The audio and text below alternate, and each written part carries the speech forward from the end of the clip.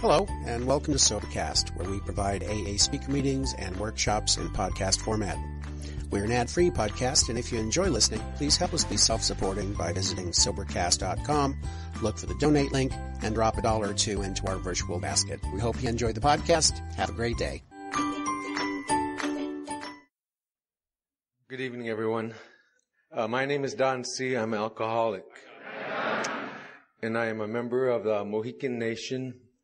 I was born for the Turtle Clan on my mother's side. I was born for the Coyote Clan on my father's side, and my Indian name is Tantanka Wambly. That was given to me by the Lakota elders when I was made keeper of the sacred hoop. But of all those names, the one that I have to put on top, that's that I'm an alcoholic. I can never forget what that one is, and you taught me that. Wow, there's a lot of people here. It's big. Before I start, I would ask Tom if he would give this tobacco to Howard, and he's the elder. And by offering that tobacco, I ask his permission to speak and to share my story tonight. That's how we do it back home.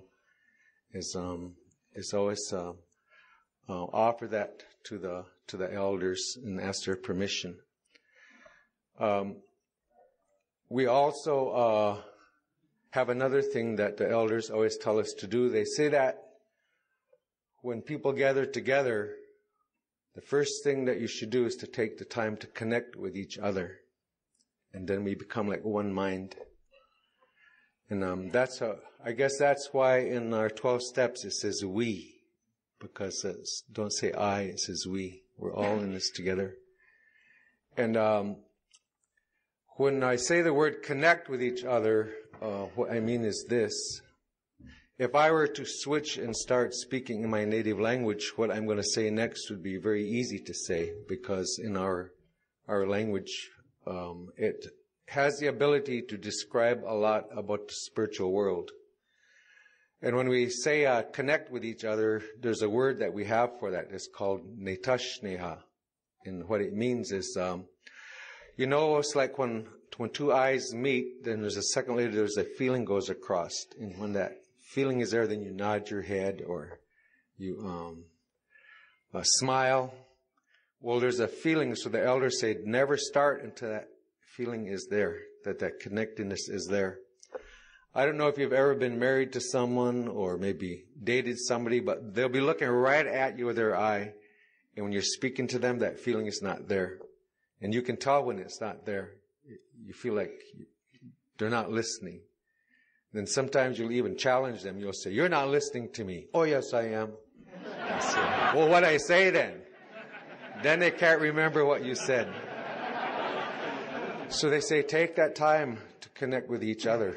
And that's how we were taught to do that. And how we do that is I'm going to, and I guess this is to help me too, is I'm going to light some sage, just a little bit of sage. And first we put down these 4 colors, red, yellow, black, and white. And what that is to remind us when we connect with each other that the Creator only made one race, didn't make 4 races, just made one race, and that's the human race. Just like they made flowers, different color flowers, birds, different color birds. So that when each one of us humans are born, then the Creator gives to us our earth suit. That's all this is. This is just the suit. And then we walk around the earth on that. But this outside, this isn't who I am, and you taught me that. It's inside. And so as we look around, we see our brothers and sisters from the 4 directions, and we ask to connect at our heart level. And how we do that is, I'm going to light just a little bit of sage. And in our culture, we're taught that every plant has a medicine. Pharmaceutical companies, they know this too. If they find that plant, they can make a lot of money if they can find that has that medicine. The sage plant, what it does is it helps that connectedness to take place. That's how we are taught. It's called smudging. So I'm going to light just a little bit of this sage. And I only light a little bit because sometimes when you mix tradition and technology, it's always up there somewhere. We have to be respectful to each other. Then we take an eagle feather, and then in that smoke, that medicine, it sticks to the feather. So we put that in there, and then you take it and you throw it, and it'll go way to the back of the room. And so this is how we're taught before we start to help us all to connect with each other. Set that there. And then the elders, they tell us that whenever you are holding an eagle feather or you are in the presence of an eagle feather, they say you can't lie. So I'm going to set it right there because I'm an alcoholic, and so I'll put it right there.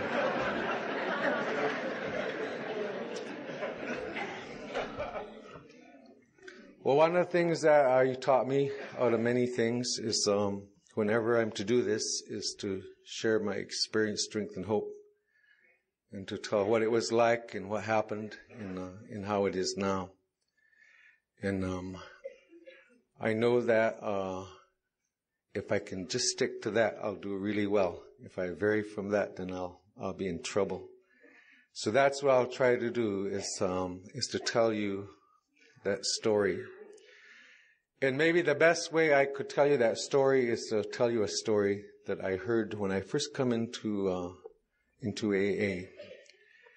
And it was one of the things that I heard that just really resonated inside of myself. And this guy told a story. He said there was this arena, and in this arena there was looks like a boxing arena. And on one corner there was this person in a black trunks. Now his name was Alcohol. And then in the other corner there was a person that was me. And we were in this arena, me and Alcohol. And there was a lot of people was in there, that arena, watching. They come to watch. And then you know how they always do this? In the very front row, they put a little barricade there. And they save that room for your family or your loved ones so they can sit right in the front row because they want them to have those special seats so they can get the best view.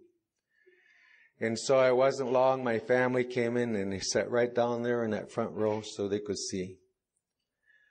And then the referee called me and Alcohol out there and explained some rules. He said, there's rules. And so he explained to us the rules, and we both agreed to those rules. No hitting below the belt, and there was all kinds of rules.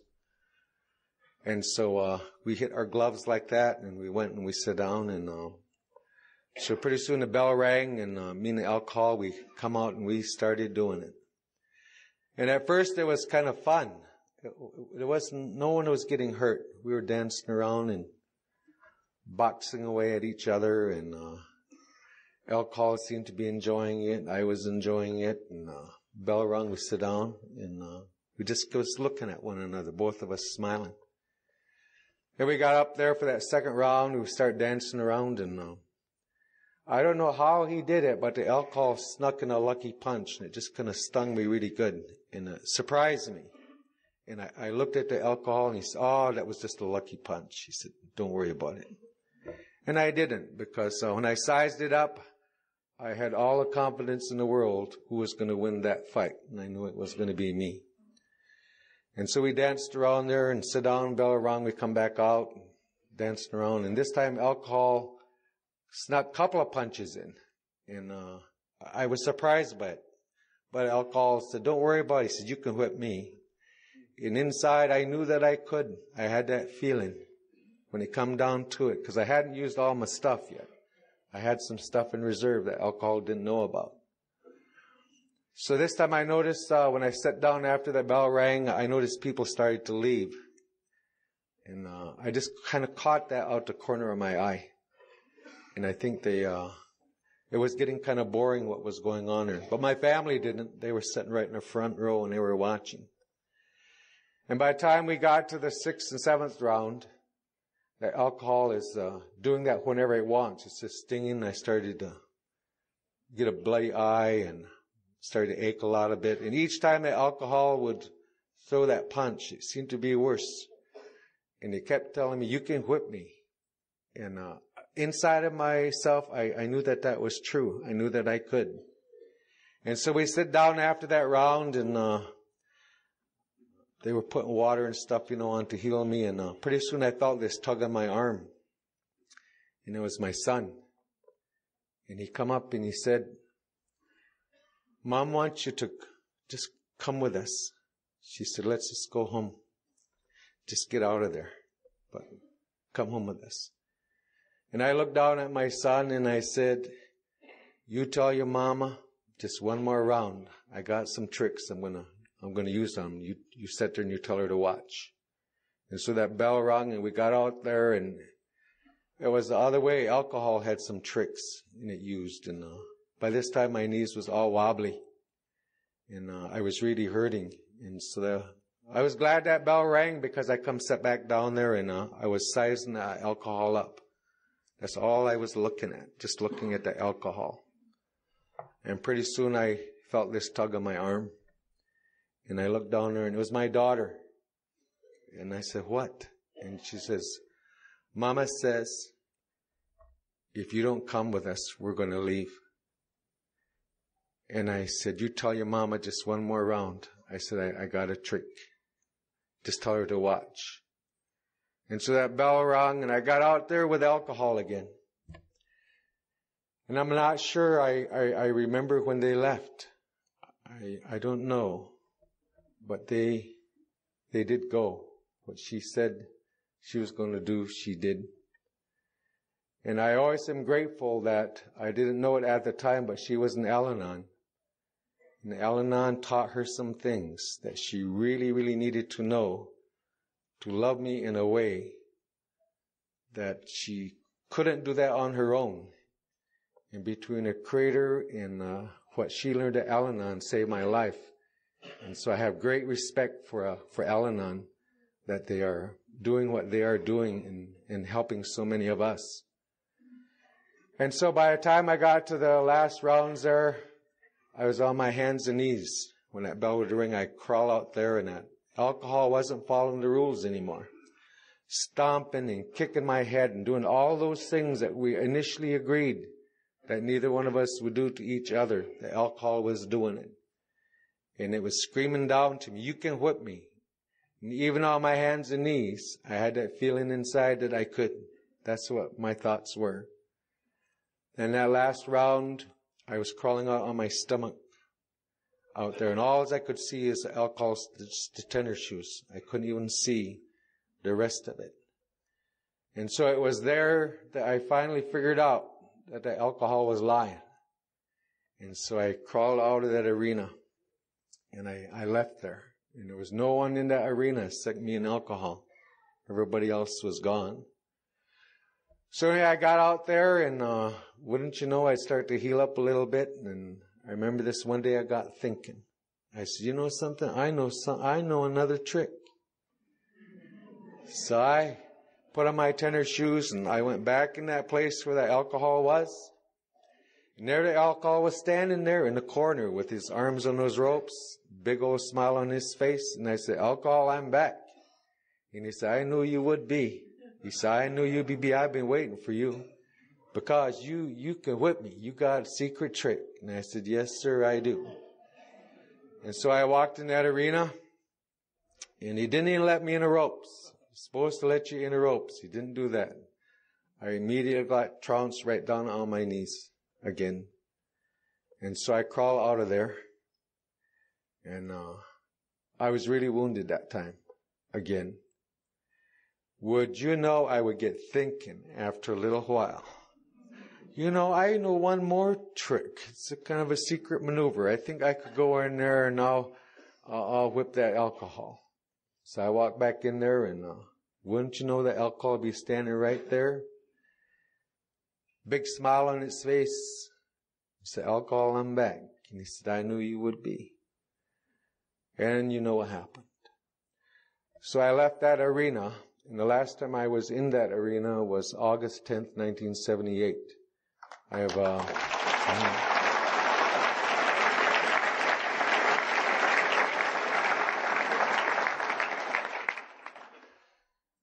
but it was then that I came to you. And I remember the first AA meeting I went to. It was actually in Colorado Springs, the first one, although I sobered up in York Street.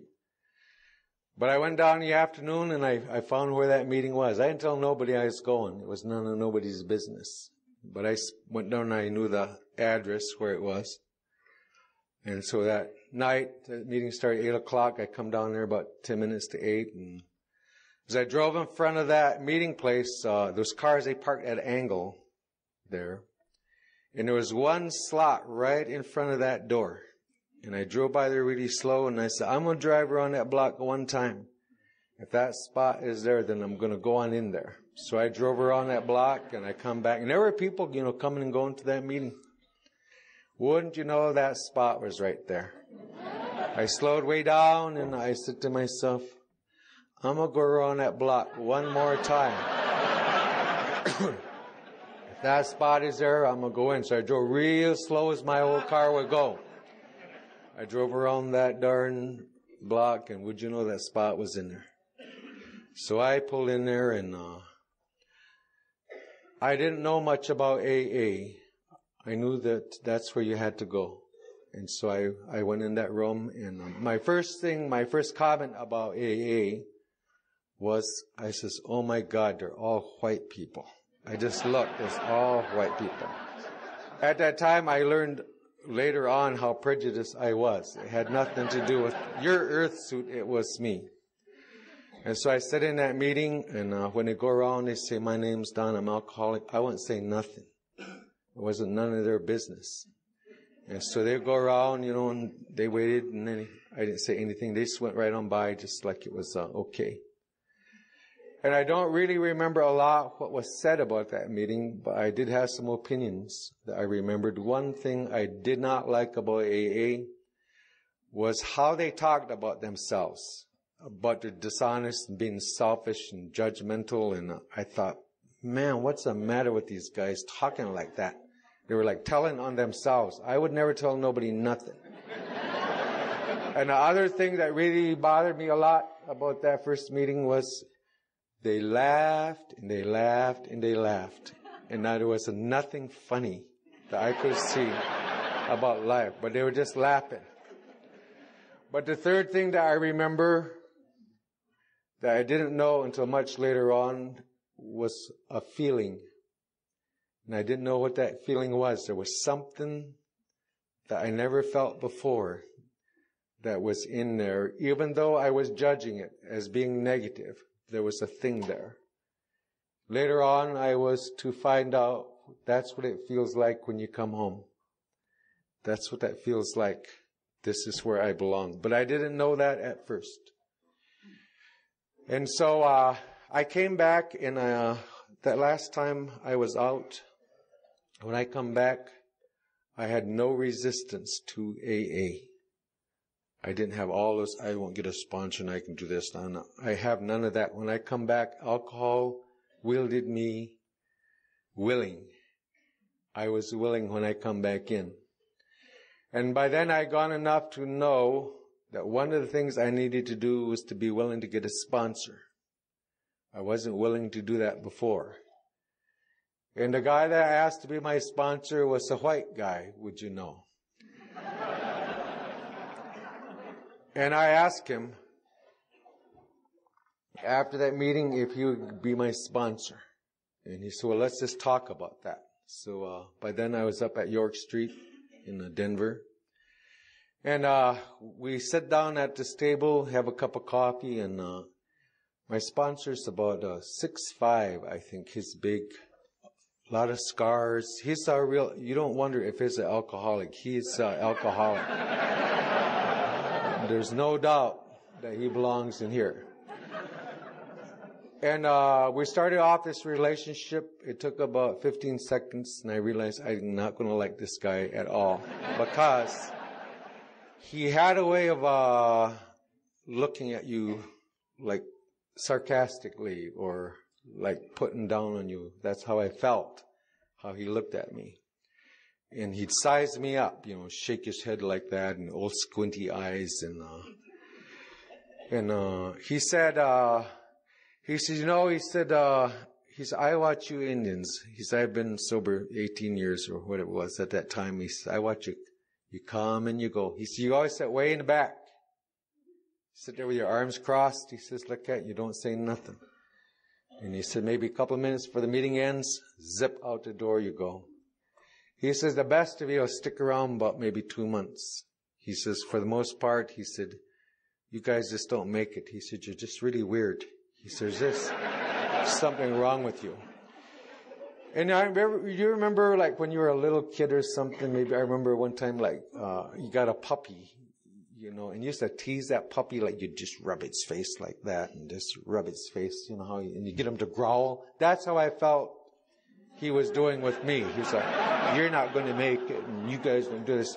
And I remember I just looked him right in the eye, but I didn't say anything out loud, but inside I thought to myself, I says, you white son of a bitch, I'll throw you, I'll make it. You just watch. I'm going to do it, see.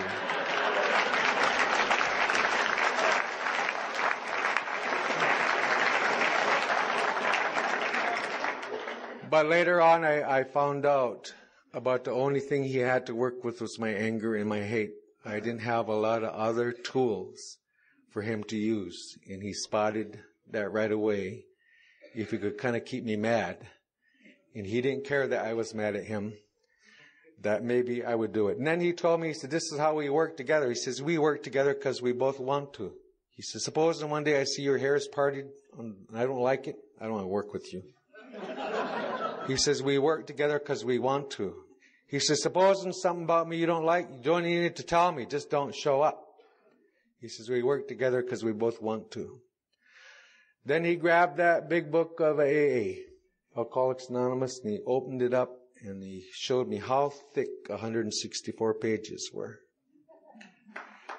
And he said, if you do what it says exactly in those 164 pages, he says, you will never have to drink again. And that really struck me to hear that there was something that I could do to never drink again. Because I knew the other things that I tried. None of that worked. And I wasn't even sure if he was telling me the truth, but there was that hope that if there's something I could do, because the alcohol, it took everything. And I was doing crazy, crazy stuff, by then. And so then he told me, he said, I'll tell you some things I'm not, he said, as a sponsor. He said, first of all, he said, I ain't your taxi cab. He said, I ain't your banker. Don't borrow money from me. Don't be asking me for a ride. He said, you made it to the bars, you can make it to meetings. And he told me all these things, was what he was not. But he said, one of the things, he said, I will guarantee you, I'll be your friend. And then he thought about that and he said, as of right now, I'm your friend. He said, I don't care whether you like me or not. He said, I had just decided I am going to be your friend. And ain't nothing you can do to change it in any other way. Then he went on and he said, there's some things that I'll give you. He said, one thing I can give you is hope. He said, because I know something you don't. He said, I know how to stay sober. And he said, you little brown son of a bitch. He said, you know nothing about staying sober. He said, I know something you don't know. Just like, just rubbing my face like that.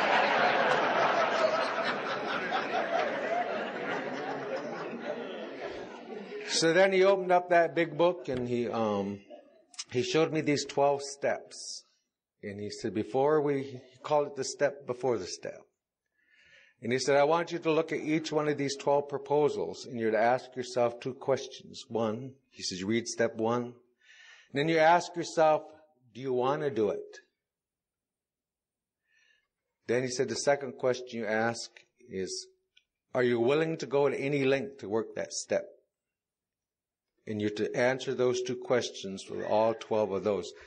And I remember when he was telling me that, I was over at his house and he was making us a sandwich, and we were just eating. He was just talking like that, and he knew that I liked peanut butter, because and he was making me a peanut butter sandwich, and he was telling me about the AA. He said it's like a banquet. He said on one end there's like steak and lobster on that, could have that kind of sobriety, and then further down there's like meatloaf, and then just cheeseburgers. And he was coming all the way down, and I took this big bite out of this peanut butter sandwich, and he said there's even like peanut butter sobriety, he said. But he said, and I've got my mouth full, I can't say anything, and he said, but the problem with peanut butter, he said, it sticks to the roof of your mouth, go. And then later on, sometimes I see him sitting in a meeting, when you're in a meeting with your sponsor, like they're trying to get your attention, they're trying to connect to you. You can feel that, so you look the other way, trying to avoid that. And then finally I looked at him, he'd look across me, he had this big old funny smile on his face, and he'd go. Just like, just rubbing it.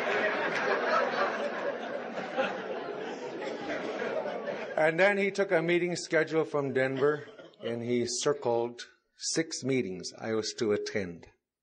Traditions meeting, Big Book meeting, 12-step meeting, just one very specific discussion group where there was really long-term sobriety there.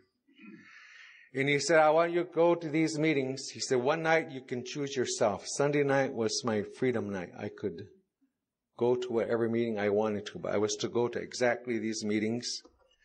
And he said, you go there and you just say, my name's Don, I'm an alcoholic. And he said, don't say nothing else, because nobody's got anything you say is of no value to anybody. He said, just shut up. Just say your name's Don, you're alcoholic. Don't talk. And so, I was willing to do that.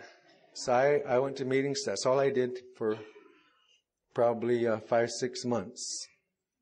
Until I took the 3rd step, then I could talk. But I went to this meeting one night, and I sit down there, and who would walk in but this Indian woman walked in. Oh, and she just looked so good to me. And some of you don't know this, but there's a term we have in our native communities called snagging. It's like, you know that one? Well, she was giving me that snagging look. I knew that she was. So she sat down right across the table, that long dark hair, and I knew she's interested. I could tell. I was pretty sure. So I was a little bit nervous there, and I thought, I'm not going to make any impression on this Indian woman if I don't at least quote the book or something. I got to say something, And here I was under that guideline from my sponsor. So anyway, come my turn to speak, and I went for it. I quote in that big book, man, made her smile. She probably thought I was like an old timer or something.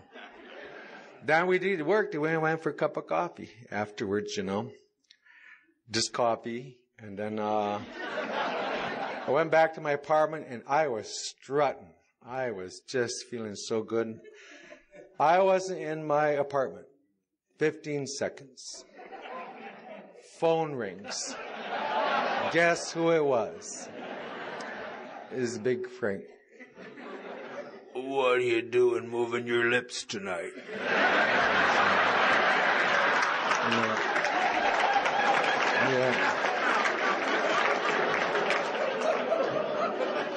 And the sponsors are like that wireless internet or something. They're everywhere. They always find out. That is. They always find out.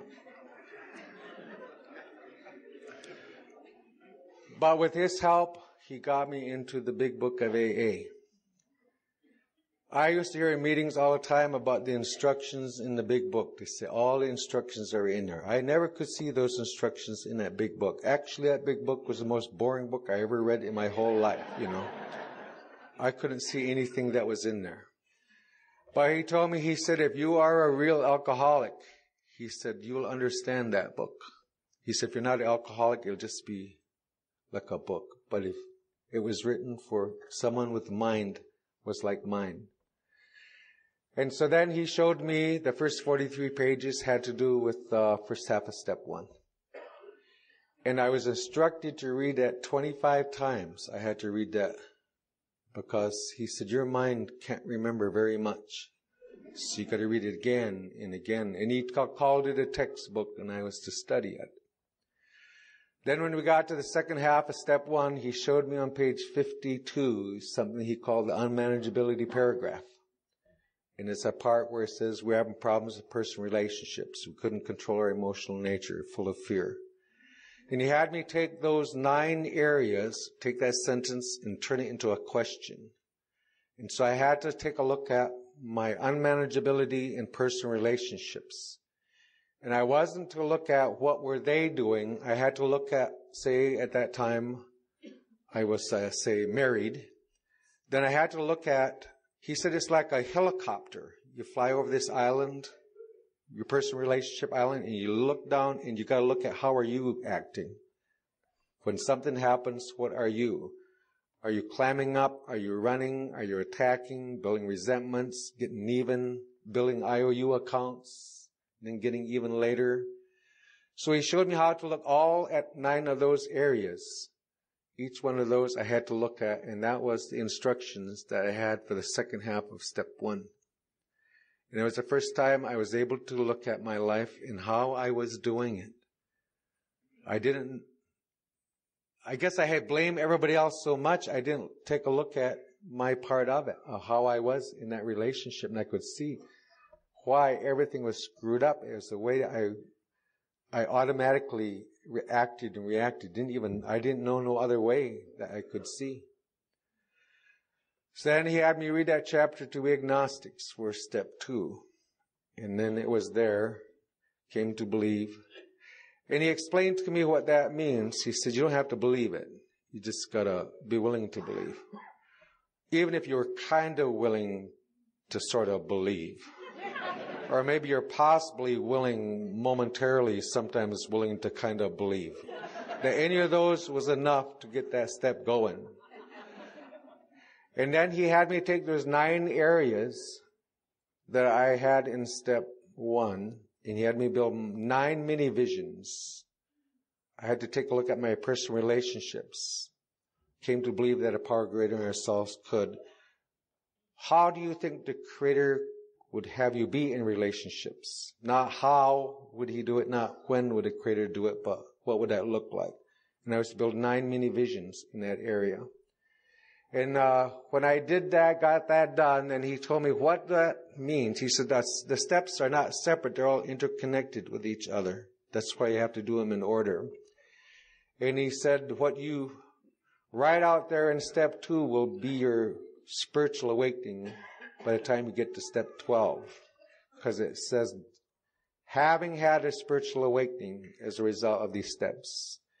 And he taught me when I did that work in step 2 that the majority of that work would be beyond my belief system. It's not what I would believe, but like impossible or extraordinary like that. And so I took that step. And then he showed me the instructions in the big book on step 3. Being convinced we were at step 3. And in that area of the book, he believed that every sentence was an instruction. You didn't just read it. So when it said that your life run on self-propulsion, it wasn't just to read it, but I had to give him examples as we sat and talked about that, what that meant. I had to draw from my experience to say, this is me. And as I went through that, I began to see I was the actor, and I was trying to run the show, even when I was being nice. And I had to go through the questions, I had to answer the questions, and I went all the way through that. But I did struggle some with step 3 because of this concept of a higher power of God.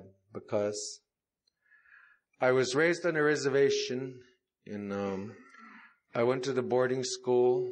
And on the reservation, there were different churches come and gone. You know, that's kind of, they must get some bucks, and so they do a mission thing, and they run out of money, then they go, and then the next one comes in. And a lot of times why we went there really was for the food and for the clothes. But the way they did it, you always had to hear the sermon first, and then you got to eat afterwards. You know, that was the deal. So it depended upon who was there, you know, like certain ones would come there, and we all had to be going like this, and then they would go, and the next ones would come in, and we had to go like this, and it was always, it was that way. And, we're just little kids, And, when you're a little kid, it's not like when you're adult. Like a little kid, you look at it differently. Like I went to mission school, if you take a little Indian boy, and you look at a nun, that nun is huge. They're big. I mean, they're like, whoa, they're just really, really big. And we was always scared of them, And what used to get me mixed up, it was like each one of them, they always talked about this hell. And so the first ones that was there, they would say, the other ones are going to hell. But you got to belong to this one, then you go to heaven. Of course, zip, they would go away. And then the next ones would come in, and they'd say, oh, no, those are the ones that are going to hell. You're in the right one now. See, you'll get in heaven. And it kind of mixes you up a little bit. As a little kid, as I remember it. And like they would say, like, you ever been thirsty? Oh, yeah. There ain't no water in hell. You get blisters on your tongue. And you're a little kid, you go, wow, there's no water there, Has you ever been burnt? Your whole body is going to blister all over it, and there ain't no water. So you say you want to find God? You bet I do. But it was like you had the flames of hell licking your ass, I better seek God, not because of God, but because I didn't want to go to hell. It wasn't until I come to you that I found out the incredible beauty of having the Creator in your life. I learned a whole new way. So I had some problems with that third step. I was trying to sort that out. You know how it is when you first come in, and well, heck, you can be in here a long time and it still can be that way, right? But I was in a meeting one time and I heard this guy tell his story, and this really helped me a lot. I don't know why it was, but the stories sometimes that the members told helped clear things up. But he was in this meeting one time, third step meeting, and he was saying there was these four frogs sitting on a log. He said in a pond. Then he said one of those frogs made a decision to jump in the water. So he said, how many frogs was left? And I said, well, 3. He said, no, 4. He said that frog just decided to jump, but didn't do it. He said, so that third step, what it means, when you make that decision to turn your life over, he said, what the Creator does is makes you an orange frog. So now there's 3 green frogs, and there's 1 orange frog sitting on that log. And he said, you hear people in AA, and they say, oh, I turned my life over, or I took it back. I turned it over, I took it back. See, that was mixing me up, because I thought, wow, how does that all work? But he said to me, let's just say that you become an orange frog, and what happens, you do it on Tuesday, then let's say on Friday, you have a blow up, you get really upset. He said, you're just a pissed off orange frog.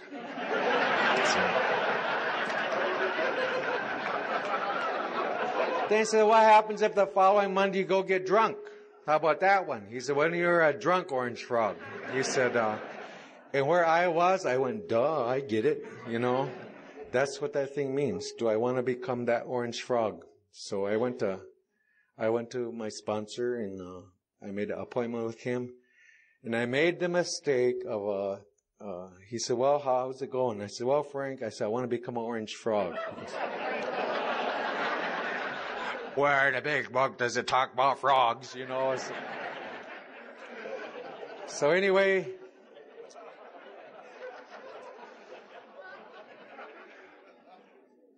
that night, me and that old man, we took that third step. We got on our knees and each held that big book, hung on hands. He read that third step prayer, and I read that third step prayer.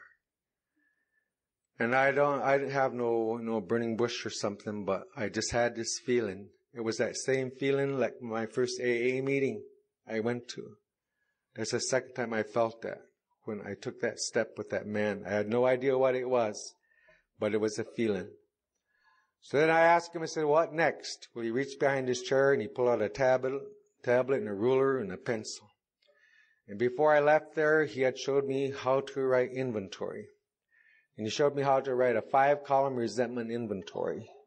I wrote a 4-column fear inventory and a 11-column sex inventory.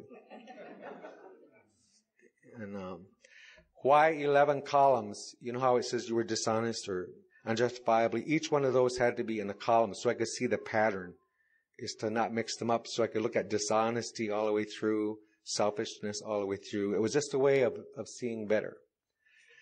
And so he did explain to me in that book where he talks about that everything has to be shared. Every secret that you have, it has to be told when you come to the 5th step. So I remember I went home and I was writing inventory, and this one Friday night I was coming home from work and my inventory was done and I knew it was good. I knew there was everything that I could think of was in there one place or another. I knew that. The sick stuff. Legal stuff. If I got caught, all that was in there. Money that I stole, the sexual things that I did, all that, it was in there. And so I was coming home that night from work in Friday. And you know how you get that feeling? I knew I was going to either 5th step or drink. Many times I was motivated by alcohol, even the steps. I got that, you know how your wrists go like that and you get that nervousness. And I could see my thinking just going like that. And I was scared. So I called him up and I found that they just taken him to the hospital. And I called this other guy that I knew and he went home. So I called this third guy. I kind of knew him. And I didn't know how to ask him. You know, you don't know how to do that. To somebody who doesn't know, you know, that's not in that circle that you're doing the work with. But he picked up on it. He said, "Do you have to do a 5th step?" And I said, "Yes, I really do." I said, "It's really important." He says, "Come on over, I'll put the coffee on." So we went on over there. Well, what I didn't tell him was I'd done everything like Frank said, except the dark crannies. I put them on different pieces of paper, the sick stuff. And so I got there and I read everything that was there. And then this man said, he says, "Well, is that it?" And I said, "Oh, that's it." I said, "That wasn't too bad." And so he said, "Well, let me make some more coffee." So as he was making coffee, he started to tell me about some of the sick stuff that he had on his. Really, I mean, this man was really sick. So then that kind of gave me this courage. I said, I do have a few more pages of something I want to share with you. But I thought in my mind, I was afraid that he would tell. And some of that stuff I could get in trouble for. That's how I felt. But I remember thinking to myself, I said, okay, I'll tell him. But if he tells on me, I'll tell on him too, because he told me some stuff. But little did I know till later on that he had the freedom. He had the freedom to tell that. Except I didn't know that. And so I told him everything that was in there. And so then he showed me that big book that it says when you come home, there's some review that you need to do of the first 5 proposals. And so I went ahead and I did that. And then for step 6 and 7, they showed me those columns where I was to get my character defects. And I was asked the Creator to remove those defects. Now remember when I started step 6 and 7? It seemed like every time I tried to do it, it got worse. It didn't get better. And so I thought I was doing it wrong. And that's how it seemed to me. And then one time I was at a meeting on step 6 and I heard this guy tell a story. Then it really helped me to understand this. But he told his story. He says, supposing that you're going to build a cake. He said, you get the pan, you put the flour and sugar and vanilla and whatever in that pan. And he says, you turn on the stove, let it warm up to 350 or whatever. Then he says, when you get ready to put that cake in there, you take a spatula, you smooth that cake out. And he said, you got to open up the door. And then when you put that cake in the oven, you close the door. And you leave that door closed. Because now the stove will cook the cake. He said, what you're doing is, he says, it's like you put your character defects in there, and then you open up the door to see what God's doing with it, and then you shut it back up, and you open it up, and when are you going to do it? He said, you're trying to, and that's exactly what I was doing. I was trying to, I didn't know the simplicity of it is you turn yourself, that defect over to the Creator, you put it in the oven, and you let Him bake it. Don't be peeking. And all of a sudden, that made sense to me, what I was to do. And so I went through it and I did that. And then I got to my amends, and my sponsor was very adamant about making those amends in person, wherever I could. If I had to drive, the first thing it was to make them into person, if at all possible. And I did have some that I had done. I didn't know where they were. And he knew about this library of telephone books in downtown Denver. I guess they got a telephone book of every city in the United States. So I had to go down there and search out and to find these people in order to make those amends. And eventually I got through those amends, and I got into steps 10 and 11. And that's how I did steps 10 and 11 for 3 years. I'd open up to page 86 and I'd read it, close the book, and say I did it. So one time I was telling my sponsor about, he said, you know, you're yo-yoing. He said, how are you doing at step 11, 10? I told him. And he just rolls his eyes. He says, you know, when it says you think about the 24 hours ahead, that's what you're supposed to do. Think about the 24 hours ahead. Not read it. You got to think about those 24 hours ahead. Then he said, you know that part where it says you consider your plans for the day? You just don't read it. You got to consider your plans for the day. And he said that doesn't mean you consider your plans what you're going to do. He said it means you consider your plans what you're going to be. Patient, kind, loving, like that. That's what I had to think of. Then it says you ask God to divorce this day from 3 things. That was to say a prayer to the Creator. Remove these 3 things from this day. Don't let them show up.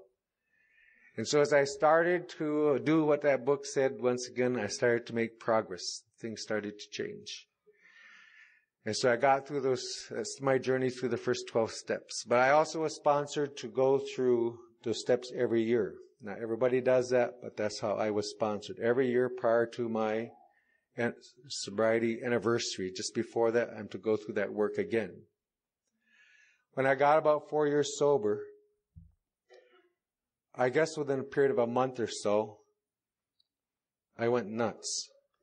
All of a sudden, meetings really sucked. My sponsor was really stupid. And big book, I couldn't read it, and I didn't want to pray. And it was just, I could see I wanted to withdraw, and I didn't want to be around people. And I hated people saying, what's the matter? Nothing. Oh, yes, there is. I can tell, you know. You just hate it when they call your stuff. It was like that. So I was just really messed up. And, you know, when you get a taste of this program, you can't settle for nothing less. You can't. Whatever you get, you can't go back to the old way. It was like that. And I was being miserable and sarcastic to people and putting them down. I was irritated. So I went up to see my friend Johnny Looking Cloud. He was a Lakota man. And so I went up to see him, and I was telling him, I said, you know, I'm losing it. I said, all this stuff, it quit working. So he said, how long are you sober? And I said, 4 years. Exactly. So I told him exactly. He says, you're right on schedule. Then, you know, when you're in a bag of crap, the last thing you want to hear is somebody say, God doesn't give you more than you can handle. I believe God does give you more than you can handle. That's why you panic, you know, or take it one day at a time. You know, you take it one day at a time. I'm in a crisis, you know, like that. So, what he explained to me, he said, everything the Creator made travels in a circle or a cycle. The moon goes around the sun, the earth goes around. Everything is like that. He said, we human beings, he said, we're just like everything else. He said, we travel in a 4-year cycle. He said, just like an oak tree, when that spirit of that sap starts to flow in that tree, it starts to make it grow. Then you got one season that it buds. Then the second season, those buds unfold, and the oak tree now has a shape.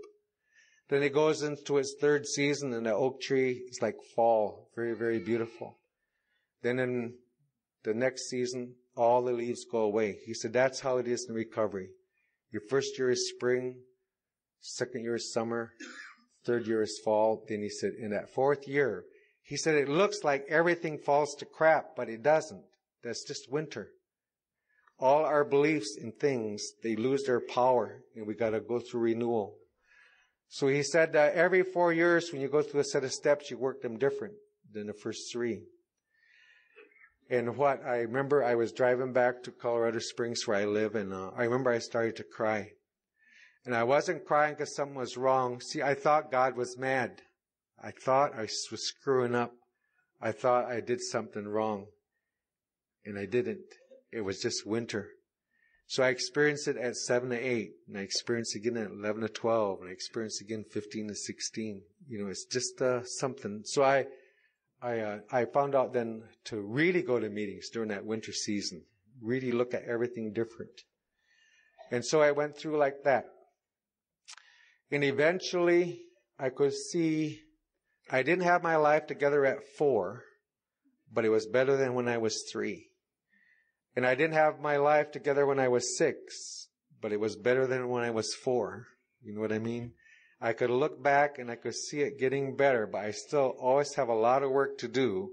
But if I look back, I can see things were changing and things were getting better. And so then, I think I was about 7 or 8 years sober, it must have been, and I took these 12 steps to a group of elders, native elders. Some of them were traditional, some in recovery, and here in my arrogance, I went there for whatever reason. But I wanted to talk to them about these 12 steps.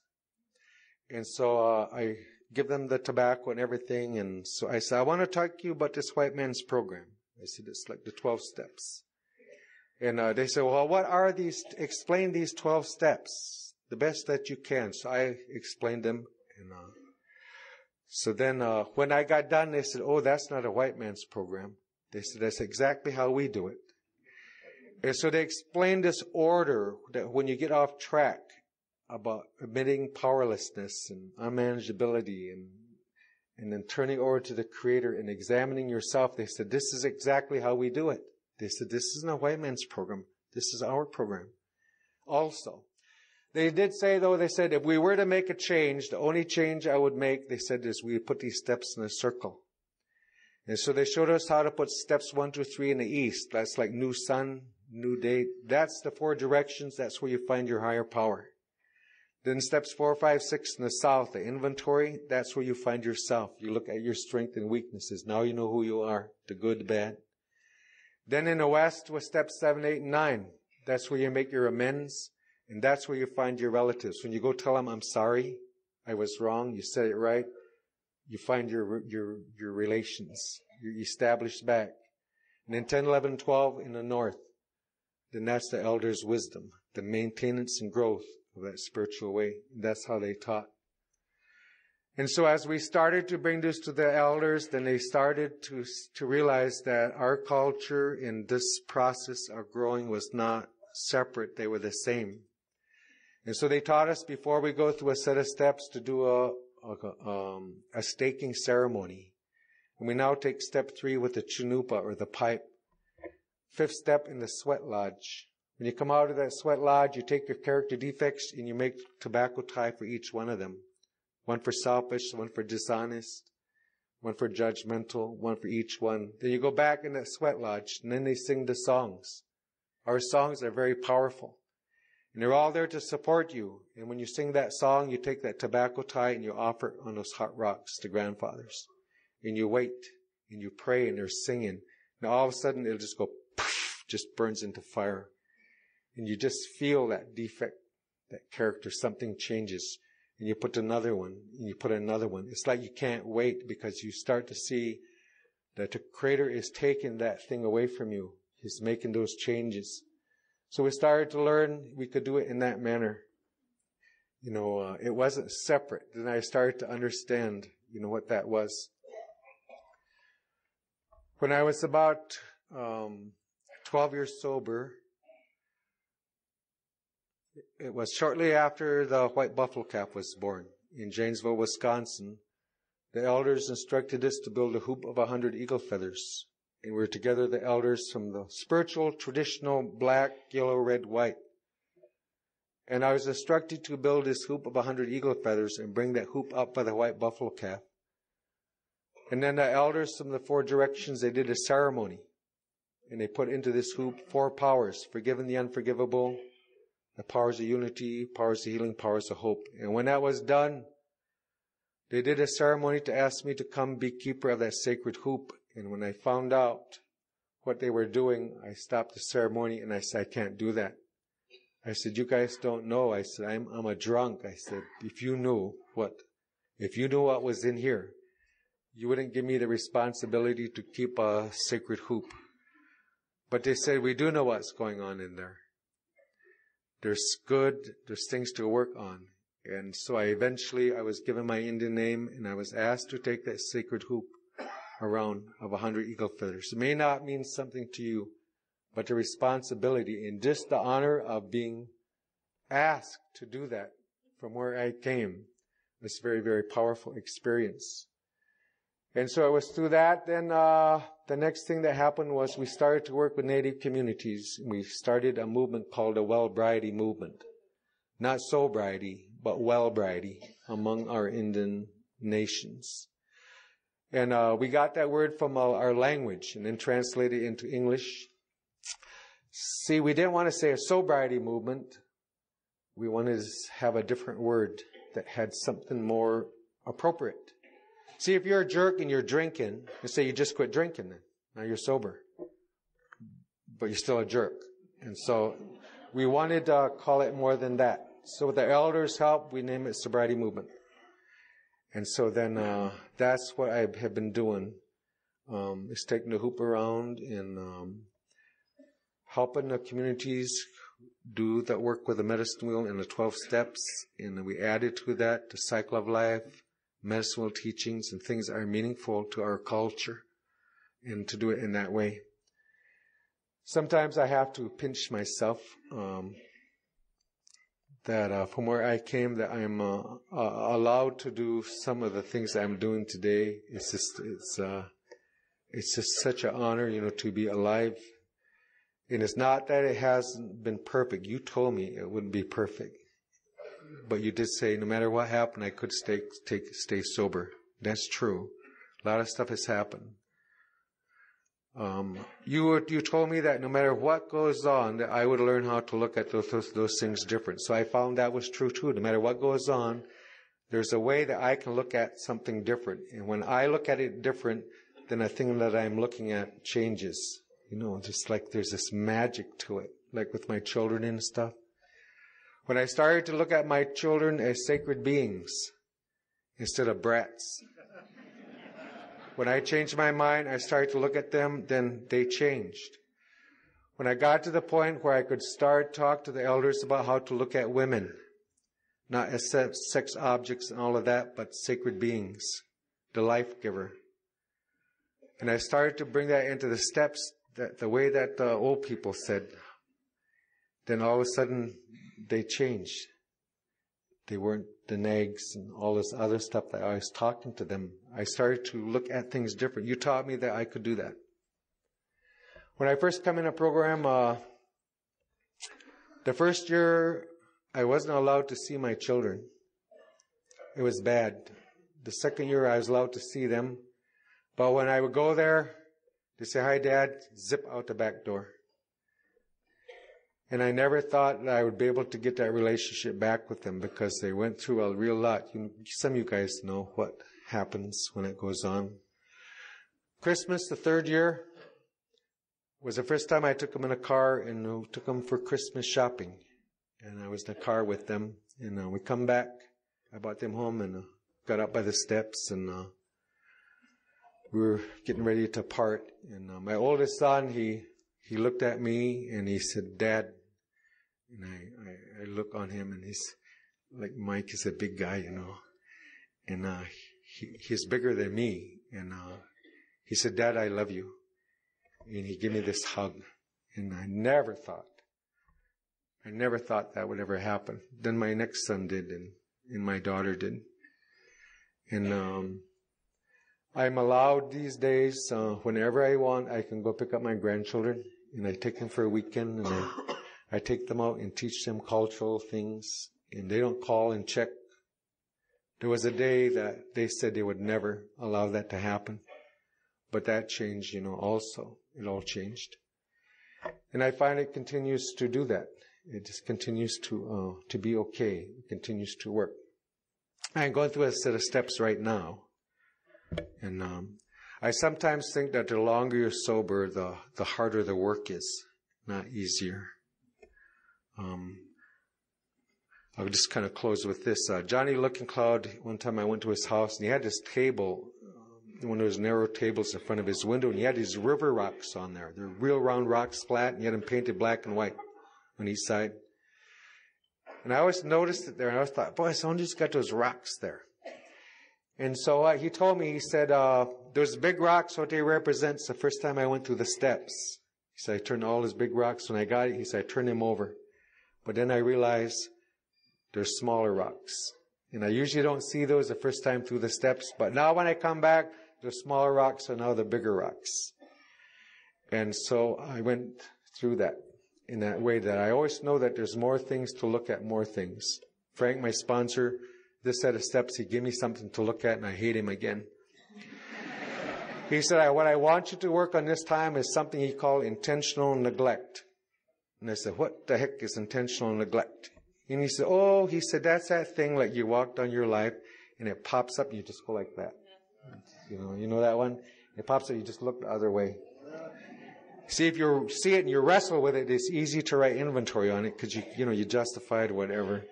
But when it pops up, you just ignore it.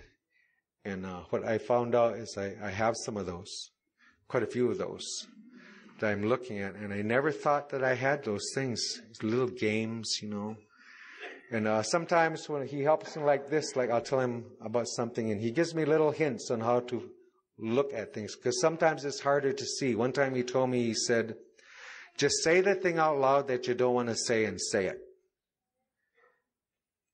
And another time he told me, why don't you just name the game you want to keep on playing? Just say, this is the name of the game, I want to keep on playing it. And it had a way of getting me unstuck. It just pops up, and I just hate it when he does that to me, because things are going really fine before that. But to me, in our culture, that when you experience something sacred, when it is in your presence, you stand out of respect. That's how I feel if I would not cause disruption in a group. When they read those 12 steps, that's what I would do. I would stand out of respect for those steps, for what they have done, and the power that they have to change something around from where I was in that boxing ring. And it continues, to do that today. It's been very, very powerful. I think I would say this, if I were to say the worst thing in the drinking years of all those things, if there was a list, the one that I would move to the top as the worst thing was the loneliness. That hole, that thing, you do a lot of crazy things to make that feeling go away. I would say if I were to pick the most positive thing in my recovery, it would be the relationship that I have with my Creator. I call him the Creator, or I say it in my language, but Creator in English. Very common sense, practical. I have no fear of God's will. That was a dumb fear. I had that for a long time, even in the program. But God's will, I don't have that fear. Actually, I don't experience much fear at all these days. I don't have a lot of fear. I had a lot of fear before because, when you walk in harmony with that red road or that way, fear isn't a part of that. One time when I was on my reservation and I was drinking, they asked me to don't come back here no more. They said, go away, you're trouble. And I was asked to not come back there. You guys was a little bit different. When I messed up in that same way, what you said was keep coming back. And by God, as crazy as this sounds, you meant it. You wasn't kidding. I come to a meeting drunk, you take me to detox or someplace, and then I come back there, and you were happy to see me. And never got tired of that. You were always there. So I guess I would just say this. If I had to be placed in a position of choosing between you and my tribe, I would choose you guys. That's who I would choose. I would choose you.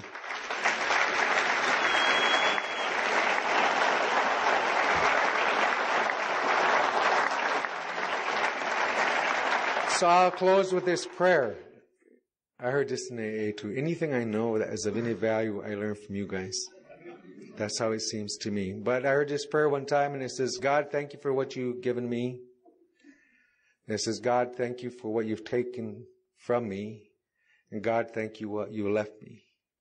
And it's my fellowship with you and your willingness. When I'm off track, there's some of you in here who love me enough to tell me. And that's what saves my life. Those of you, long-term sobriety don't mean nothing. It's that when you see me off track, you love me enough to tell me. And I love you for that. Thank you very much.